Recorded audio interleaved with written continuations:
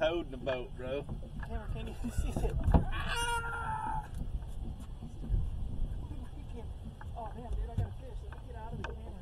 Hey, I ain't worried about being on camera. I'm worried about getting fish in the boat. That's a good one, dude.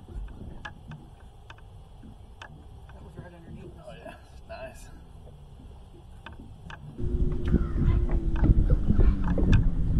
This just went right down in it. Yeah, that's you. Oh. Yeah. Damn, right there in the where. I ain't catch a fish. You're not even on camera. I'm whooping his butt. Short rod.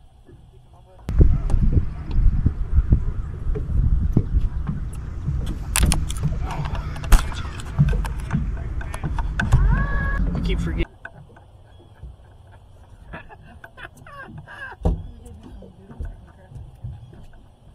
Act like you caught a fish before. You caught I caught 15 to your 1 last time. You're freaking getting me back.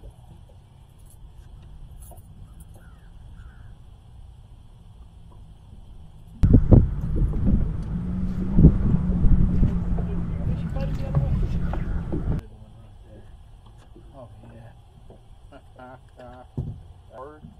There was no denying what was happening.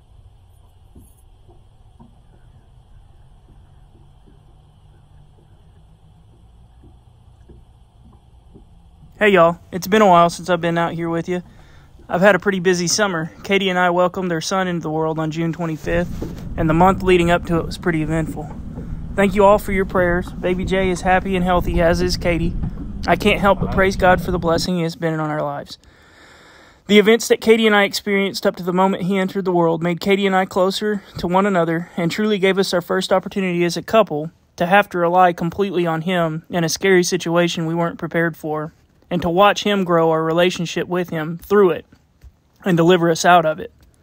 Katie was induced and had an emergency C-section because Jay's heart rate was dropping. Katie and I prayed together constantly through the whole process. The three of us were so helpless in that scenario, and that is the way God truly shows us that He is in control and that we need Him to lead us through it, whatever that scenario is. And that is going to be today's discussion topic. How God puts us in these situations to cause us to rely on Him and see how powerful and in control He truly is. Most people that belong to this world think they are in control of their lives, in their situations, and when things don't go their way, they get upset. They think they've lost their way. They turn to alcohol, drugs, when they lose something or their situation is something they didn't prepare for. If that's you, I want you to know that our sovereign God is in control of everything and is giving you this opportunity to hear His word and to turn to Him, letting go of all your worries and fears. Scripture says, furthermore, because we are united with Christ, we have received an inheritance from God, for He chose us in advance, and He makes everything work out according to His plan. Ephesians 1:11. We serve a God who is in control of His plan, and I promise you that. Jesus shows us in Matthew chapter 11 how He's going to reveal Himself to us. At that time, Jesus prayed this prayer, O Father, Lord of heaven and earth, thank You for hiding these things from those who think themselves wise and clever, and for revealing them to the childlike. Yes, Father, it pleases You to do it this way. My Father has entrusted everything to Me. No one truly knows the Son except the Father, and no one truly knows the Father except the Son, and those to whom the Son chooses to reveal Him. Then Jesus said, Come to Me, all of you who are weary and carry heavy burdens, and I will give you rest. Take My yoke upon you. Let Me teach you, because I am humble and gentle at heart, and you will find rest for your souls. For My yoke is easy to bear, and the burden I give you is light. Matthew 11:25-30. Jesus says He and the salvation that comes from Him is being revealed to the childlike. What does that mean? A child is 100% dependent on its parents. Complete dependency. They have nothing of their own to cling to but their parent. And that is how we must be on Jesus. And what does God do in this day and age to make us that way? He puts us in a situation that we have to rely solely on Him. Not doctors, not professional opinions, nothing we own or think we can control. For Katie and I, that was our hospital experience 2 months ago. When doctors told us Jay was struggling and it was not going the way we had wanted or anticipated, we prayed for His hand and His peace over the moment and over Jay's health, knowing that nothing Katie or I could do would change anything. And when we let go of everything else in that moment, call out to God in prayer, and trust in the work He is going to do according to His will and purpose, the second part of this message is the gift that He blesses us with. And I'll read that part again. Then Jesus said, "Come to me, all of you who are weary and carry heavy burdens, and I will give you rest. Take my yoke upon you. Let me teach you, because I am humble and gentle at heart, and you will find rest for your souls. For my yoke is easy to bear, and the burden I give you is light." When God brings us through that storm, we emerge with a stronger faith and reliance on Him than we could have ever imagined going into it. And when the Spirit brings peace in that storm, it's a peace that cannot be taken away.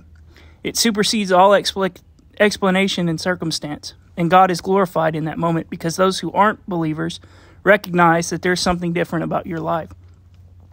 Just like God told Isaiah about the nation of Israel, "I have refined you, but not as silver is refined. Rather, I have refined you in the furnace of suffering. I will rescue you for my sake, yes, for my own sake.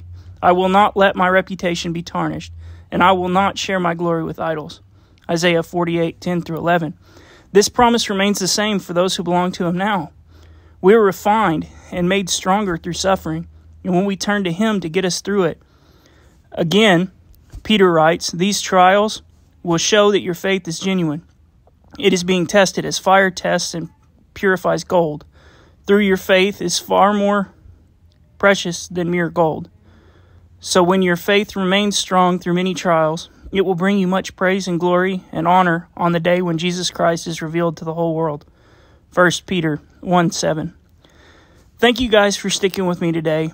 I hope this helps one of you on your walk with Christ and encourages someone to rely on the Lord in their time of suffering. If you do not yet know Christ and are wanting to experience His peace and rest that He offers to all who would come to Him, but aren't sure how to do so, please reach out in the comments or on Instagram or Facebook. I'd love to answer your questions. Or you can go watch my Portal Connor Texas Slam video. I explain how to do so in it. Thanks again for watching, and please stay tuned for more Fishing with a Mission.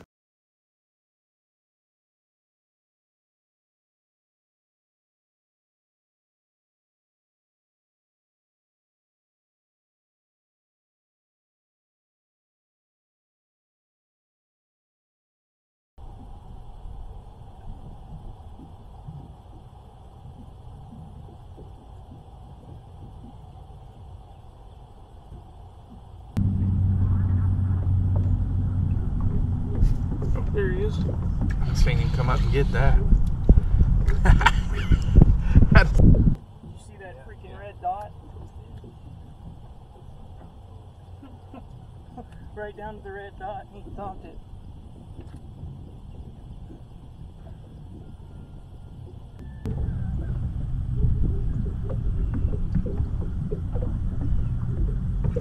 There he is. You see me yank him out of there? I wasn't watching you.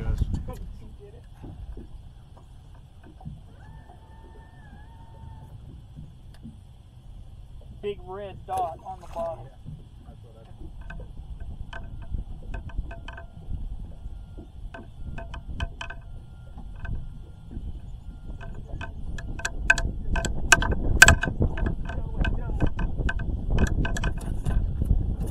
What are you wearing that for?